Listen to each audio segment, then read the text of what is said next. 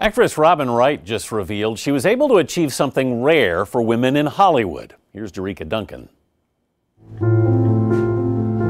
For 4 seasons, Robin Wright has played the calculating wife of Kevin Spacey in Netflix's House of Cards. It's not the money I'm upset about.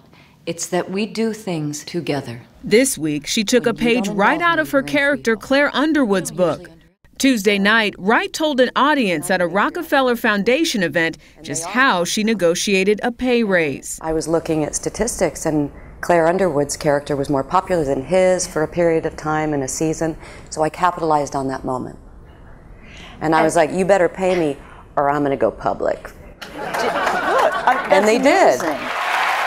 Actress Patricia Arquette raised the issue of pay inequity at last year's Oscars. It's our time to have wage equality once and for all and equal rights for women in the United States of America.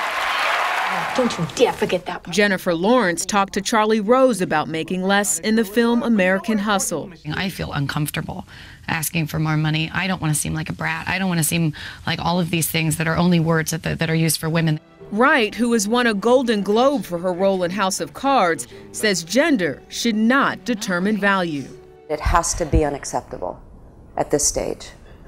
A publicist for Kevin Spacey told us today Kevin thinks it's amazing and well-deserved. He's honored to be a part of a show that supports equal pay for women. Anthony, a spokesperson for Netflix, says they have no comment regarding Wright's statements. But of course, she got what she wanted. She did. Jericka, thanks.